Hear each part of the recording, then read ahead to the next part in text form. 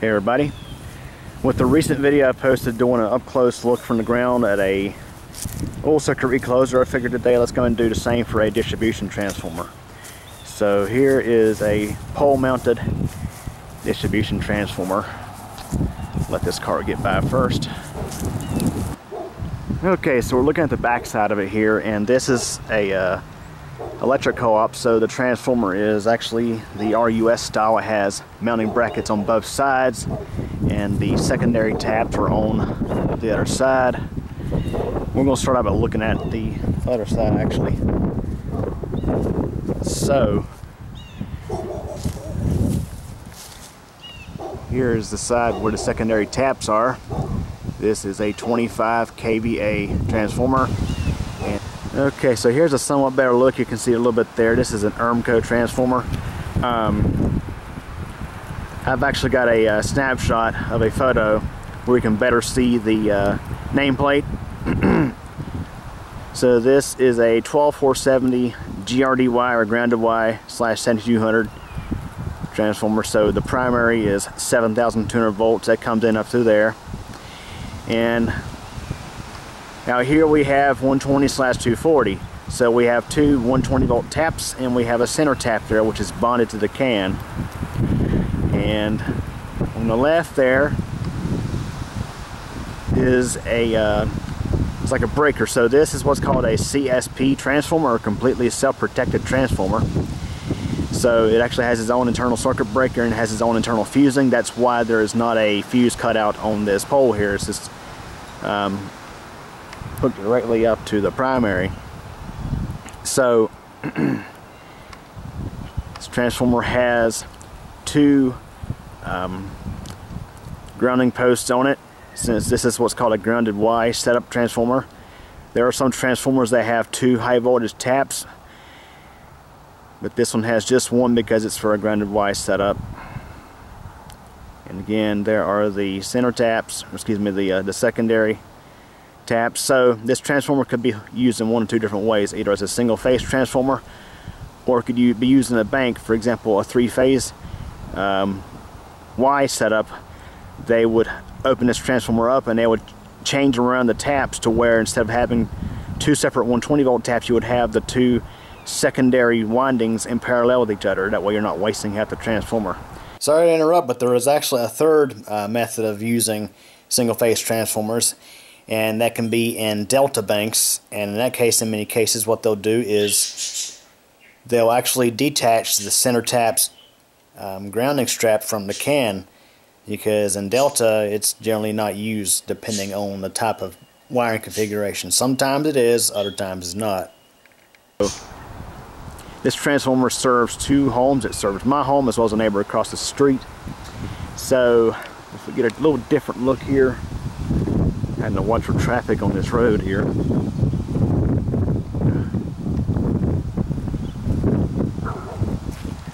Look right up there on the side. That is what is known as a lifting ear or a lifting lug. So when this transformer is hoisted up to the pole, the line crews actually use those lifting ears to lift the unit. There's one on the other side. So let me see here. You can see it right there. Here comes a car. Okay, let's head to the other side again.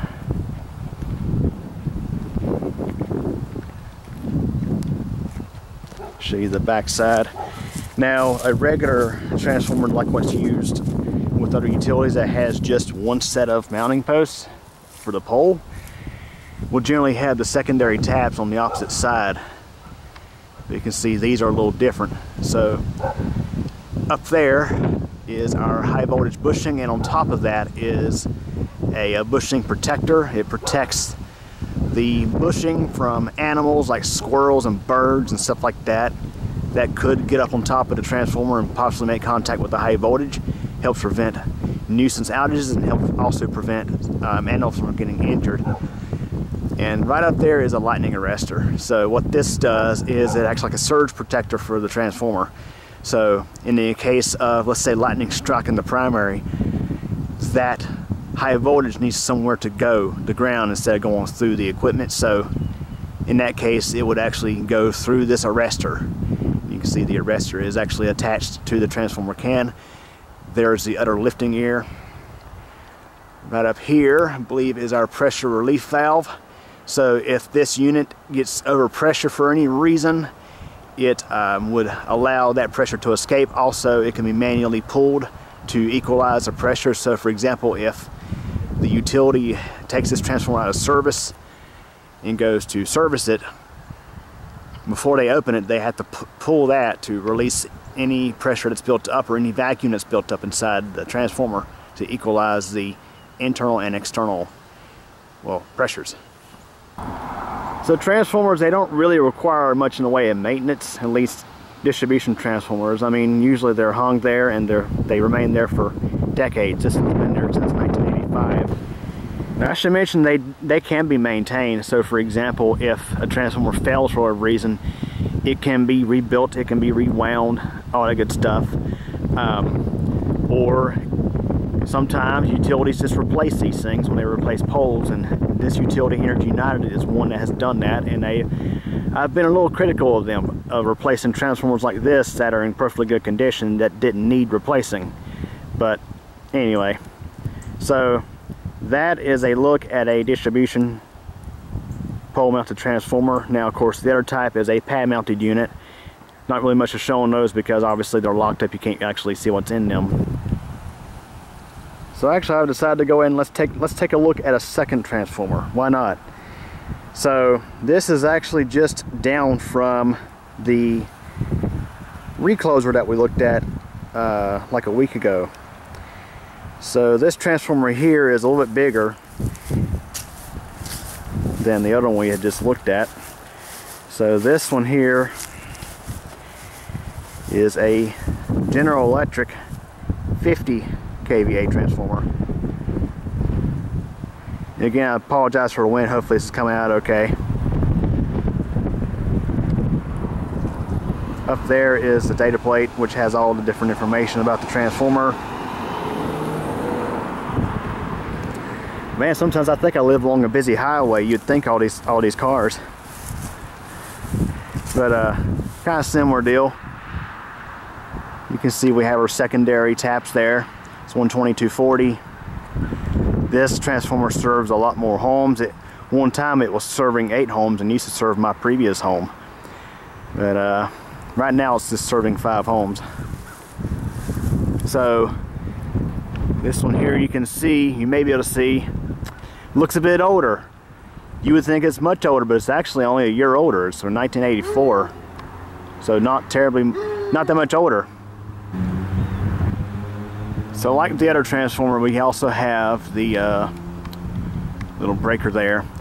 Again, this is a CSP transformer, so it doesn't need to have the fuse on the primary. Another car. But this is the back side of it, and up top again is a lightning arrestor. This transformer has had the lightning arrestor replaced back in 2012. And you can see the lifting ears, they look a little different on this one.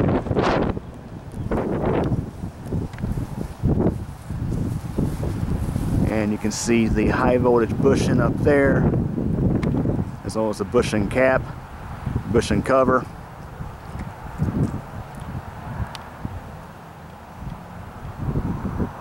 So that is a look at a distribution transformer, or 2 different transformers for that matter. So let's go back inside and let's go ahead and talk a little more about this and what you would typically find on the data plate.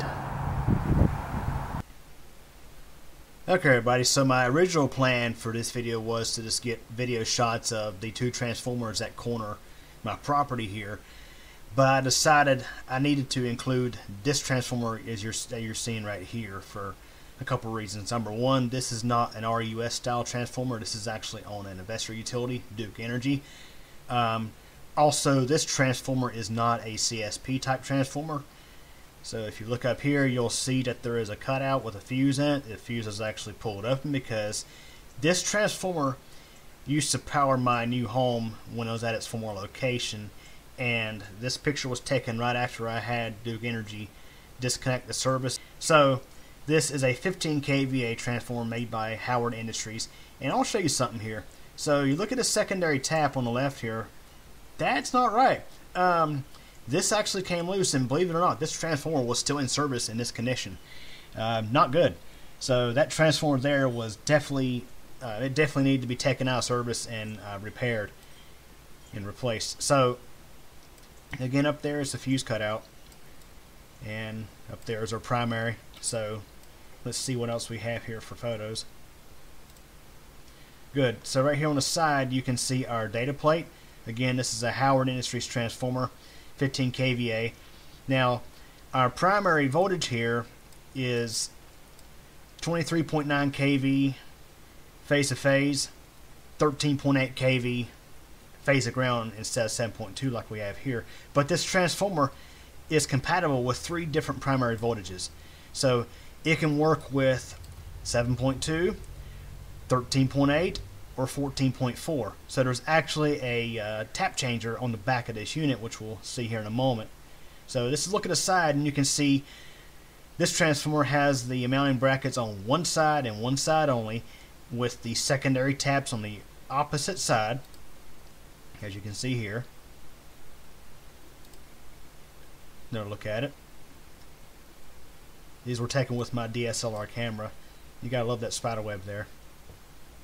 So up here is the primary bushing. You can see it's definitely larger because it's rated for a higher voltage. And over here is our lightning arrestor. And of course up there is the fuse cutout with the fuse opened. And up there is our primary. Okay, so here's the tap changer. So you can see it's set to 13.8 because that is the primary voltage, 13.8 kV or 13,800 volts. And it's warned you to de-energize the transformer before operating the switch. And on this transformer, you can see there is our pressure relief up there. I believe it's a pressure relief. And down here is our ground to the can. And you can see the hoisting ears, and there's one there and there's one on the other side.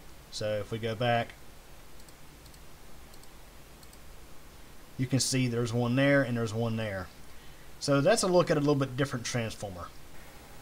Okay everybody, so I figured we would end this video by talking about a little bit of information that's on those data plates. So I went back and looked through my footage that is shot and got some pretty decent footage of the data plate on the General Electric transformer, but did not get so much good footage of the one that's on the ERMCO transformer because of wires in the way. So I actually have a photo I took 2 or 3 years ago. It was before this new home was put in, because this new home, when they brought in electric service for this new home, they tapped off that transformer. Whereas the single wide that used to be here, it was off the other one. So that ERMCO transformer, it was sized to serve 3 lots and my neighbor across the street. It's actually 2 lots. The second lot was never built on, and this lot here used to have a single wide mobile home, and I guess they didn't want to have an ugly overhead service going across the front of the home, so they went off the back side instead and tapped into the other transformer.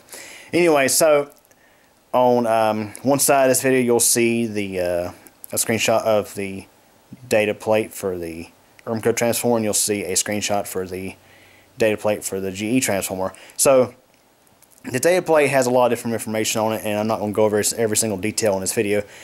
But first and foremost, the most important thing is the rated voltage. So both of these transformers are 12470 GRDY/7200. 7200 being the important one because that's actually what goes into the primary. They are 120/240 on the secondary. So 120/240 single phase service, like residential. Also, they have the size. So for example, the first one we looked at was a 25 kVA. The second one was a 50 kVA. And that is at a 65 degrees Celsius rise. So these transformers are filled with oil. Generally it's like mineral oil or like baby oil.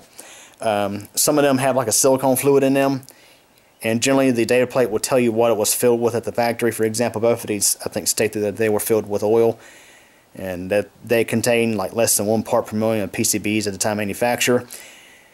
The data plate also tells you the windings that are in a transformer, whether they're aluminum or copper. For example, the ERMCO has aluminum secondary, whereas it has copper primary, and the GE transformer has both aluminum on the primary and secondary windings.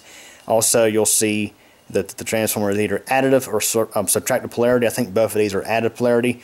That simply just has to do with how the transformer's windings were wound around the core.